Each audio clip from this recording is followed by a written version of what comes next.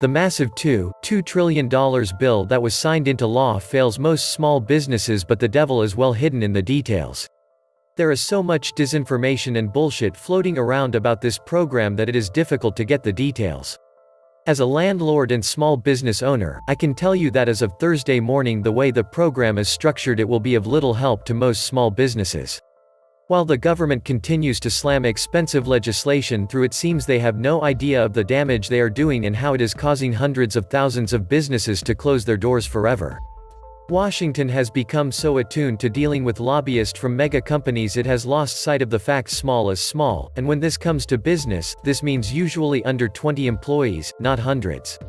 It now looks like this bill will allow for a rapid maximum loan amount of 2.5 times a company's average monthly payroll expense over the past 12 months.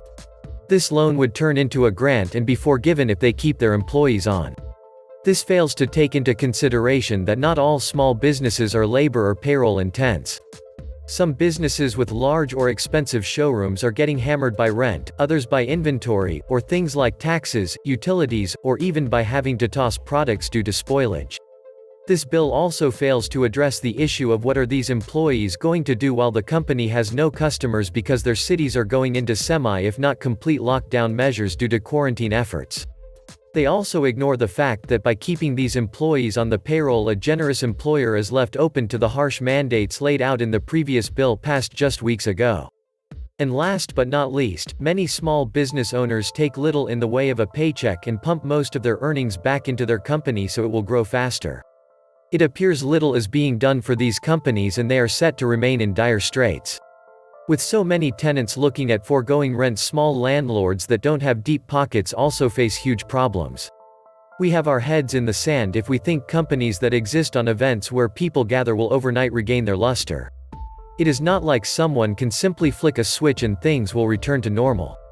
Reality undercuts the idea of the V-shaped recovery theory and the idea after the economy has come to a dead stop it can quickly reboot and be back at full speed in a few months. Washington also seems oblivious to how much it can cost a community when a business fails. This extension of crony capitalism throws just enough to the masses to silence their outrage. Large businesses with access to cheap capital will again be the winners and the big losers are the middle class, small businesses, and social mobility. Even with governments pouring money into their economies and central banks adding massive liquidity, animal spirits have taken a beating.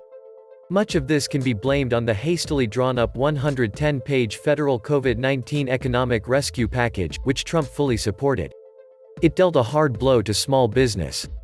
The two major reasons existed for strongly objecting to the bill. First, we had no idea what it would cost, and second, it totally missed its target while dealing a crushing blow to small businesses across America. Still, the measure sailed through the House with an overwhelming 363-40 vote in less than an hour after the text was released. Prior to its approval, the National Federation of Independent Business (NFIB) pointed out many struggling businesses with 2 to 20 workers don't have the resources to weather the storm that it creates. The NFIB said in their letter of opposition, the bill would impose potentially unsustainable mandates on small businesses, hurting not helping the backbone of our local economies. At the time they are experiencing increasingly slower sales is not the time to hit small businesses with a new mandate. Unlike government agencies, small business owners cannot turn to taxpayers when they can't pay their bills. For a small business this is a disaster. The bill requires employers with fewer than 500 employees and government employers offer 2 weeks of paid sick leave through 2020. Those same employers must now provide up to 3 months of paid family and medical leave for people forced to quarantine due to the virus or care for family because of the outbreak. As expected, this measure, named Families First Coronavirus Response Act, resulted in millions of workers to suddenly lose their jobs. Ironically, it was held before the voters as proof lawmakers could work together during a crisis. By framing the poorly crafted pork-packed bill this way, promoters positioned themselves to demonize those unwilling to support it. Remember, this bill was in addition to the $8.3 billion emergency spending bill already approved to curb the spread of COVID-19. As for the president, many political pundits see Trump's declaration of a national emergency 15 minutes before the market closed on Friday a contrived stunt to rally stocks. In addition, his endorsement of this package is seen as an effort to mitigate damage from his administration's initially weak response to the crisis. Still, while we are told his job approval is rising, many of us view what is flowing out of Washington as ill-conceived. Why will anyone want to work, especially government workers, when they can get paid to stay home? How do you staff healthcare facilities when nobody comes to work? President Trump may not understand at what point a small business becomes a medium or large business, or simply doesn't care. Ironically, the members of the NFIB, mostly small business owners of privately owned companies with fewer than 20 employees, strongly supported this same president that is throwing them under the bus.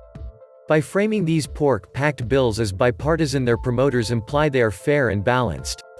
This is not true. Small business is the big loser and hundreds of thousands will soon have to close.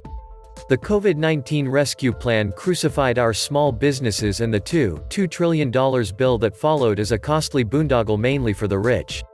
Let me be clear, this is not about wanting more money for small business, it is about government not being able to clean us the mess it creates by simply throwing money at it. Please just stop. This was the Atlantis Report. Please like, share, leave me a comment, subscribe. And please take some time to subscribe to my backup channels. I do upload videos there too. You'll find the links in the description box. You will also find a PayPal link if you want to make a donation. Thank you wholeheartedly to all those of you who have already donated. Stay safe and healthy, friends.